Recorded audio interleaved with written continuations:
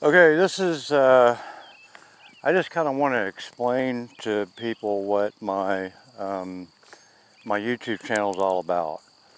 Um, I'm recording things as I can, as they happen.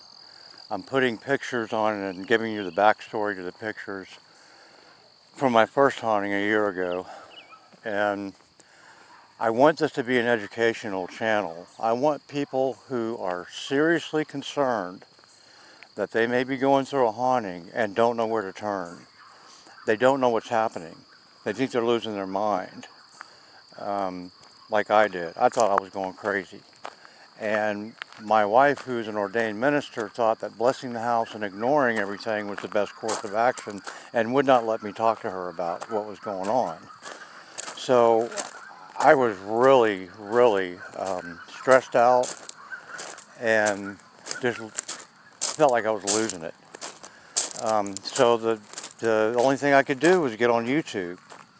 My Facebook friends, nice, great people, I love them all, but they really didn't seem like they cared that much about it. They asked me questions and say, wow, that sucks, but I wasn't getting a lot of reference help from them, which is okay. I mean, it's a sensitive subject. You know, people don't want to talk about it.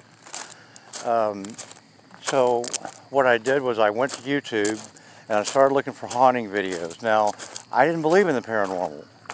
I tried to, I really did, but I just didn't. And so I was having to sit through all the crap on YouTube, you know, where all these people are going out and manufacturing noise and have their friends around the property they're investigating making noise, and, you know, just to boost their views, because, you know, subs equal money, you know. So that wasn't helping me.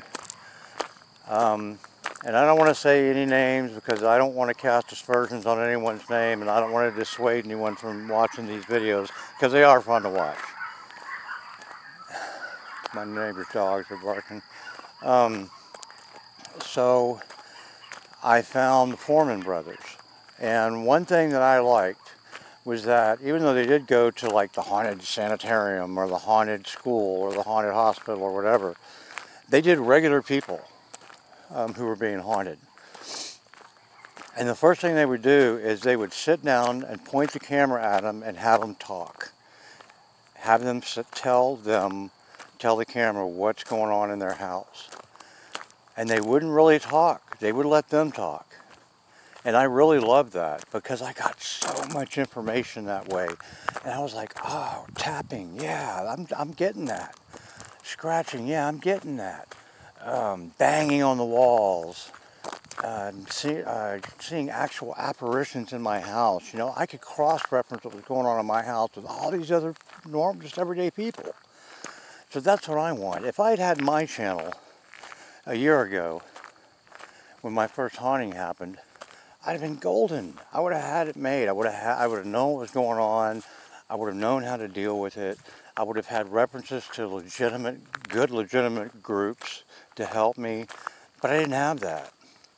If it's out there, I couldn't find it, and I went through a whole lot of videos.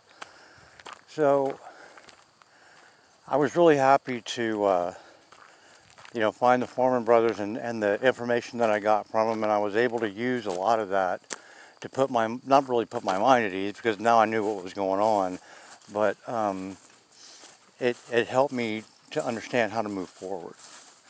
So that's what I'm hoping my channel is going to do. Now, you know, I would say I want to catch activity as it happens, and, you know, that's second most. First and foremost, I want to help other people. I want people to realize they're not losing their minds. All of these hauntings and all of these occurrences that happen in these haunted houses are all really similar. So what's happening in one house is very likely happening in another one.